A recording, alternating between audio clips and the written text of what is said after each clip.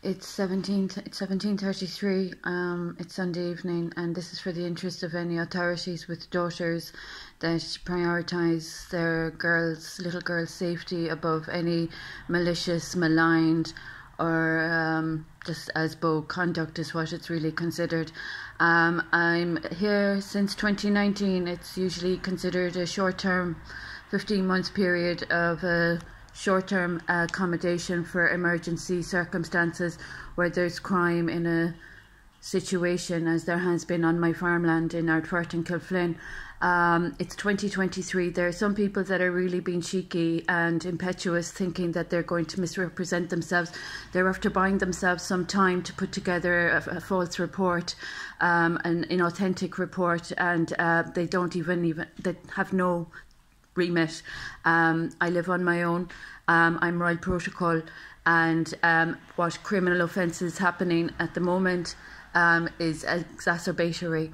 So the individuals that are in and around my proximity exacerbating their defamation of my good name and causing a nonsense obstruction since 2006 are still recovering from the damages they caused themselves in their crimes against my good name, and now they're still causing ASBO conduct.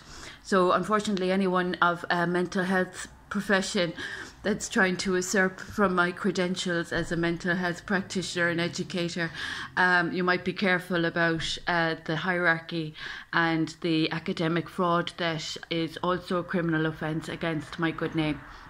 Anyone frauding any academic records regarding my research or forgery there around the just intellectual property is all an issue as well. So there's an ongoing crime I'm experiencing, not just since I gave birth. This community has been of hate crime since 2006, and there has been repercussions to their actions and their offences. So as I've notified the Vatican as well, I have done extensive treatment of practices that were considered harmful to people's well-being and that were also blasphemous. So it's a really rude, disgraceful situation that there are people that are just not honouring their obligations to our blood, our French blood. They're disrespecting a very, very old tradition and heritage, and that's unfortunate that people would disrespect such fabulous bloodlines. It's disgraceful, really, but those that are choosing to use the words treason, unfortunately, are appropriating that language incorrectly and inaccurately, and there have already, unfortunately, been repercussions to people attempting treason against my good name, character, and reputation. So I'm being very tolerant. I'm being very patient. I'm not excusing people of criminality under no circumstance. Am I excuse anyone being illegally in my proximity? I do not excuse people being disorderly or disrespectful in society. So this is what the calibre of people are of in this situation. They have disrespected people's names, they have disrespected people's privacy, they've disrespected protocol, and they're all very dangerous objectives and factors to daily living in civil society that people require the respect of. So this issue is ongoing. It's unacceptable, it's inexcusable. So I'm surprised that there would be any humanitarians that would consider it sensible, safe or wise that the conditions that I'm tolerating be supported. It's not good enough with the extensive land that I own and the royal heritage that I hold.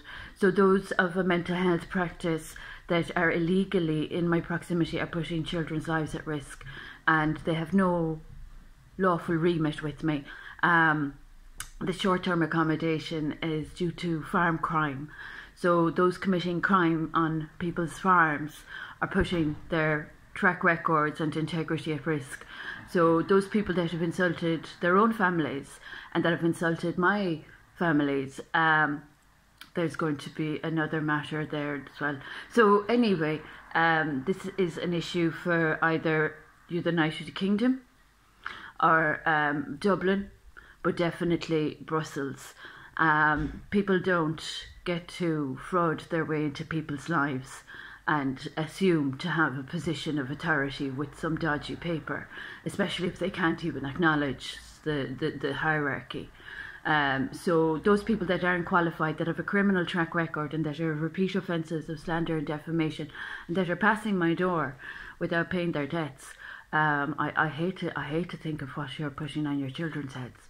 So would you ever please send out mental health warning for the mental health frauds that are meeting in Dublin joint committees and justice and whatnot, to assist in any more further wrongdoings against the legislation that originated from this person.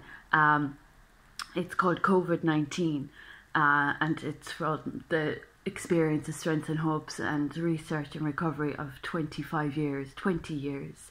So be careful, everybody, about assisting anyone that's suffering from identity issues. It could disturb the children, and that's not going to be accepted either. These people that have a superiority complex or a superiority issue, misunderstanding their position in the hierarchy and the greater scheme of things, might get burnt. They could hurt themselves, and they could get disorientated. And they just have no concept then of reality, and they have been already of a bad track record with other people's money. So this is for the interest as well of the IMF and the ECB. Obstruction is not sensible. Violations are very expensive to innocent life. People don't like being compromised. People don't like their families being compromised in dirty conduct of fraud and corruption. People of mental health that think they're in a position to talk about people's private lives, or any persons that think they're of authoritarian position above right protocol, that are assisting frauds. That's all very dangerous to be supporting.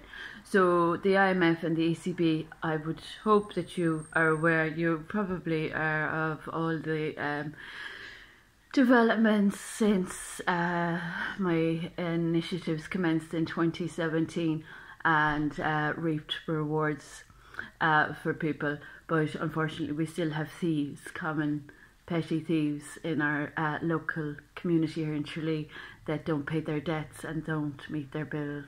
So it's a sad sign of the times, but the sun is glorious and shining, thank goodness.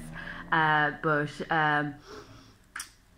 those that have regard for their little girls' futures, I hope they're on the right side of the law, as I always say. This is particularly for those that are assisting criminals of financial theft and fraud from my good name, character and reputation.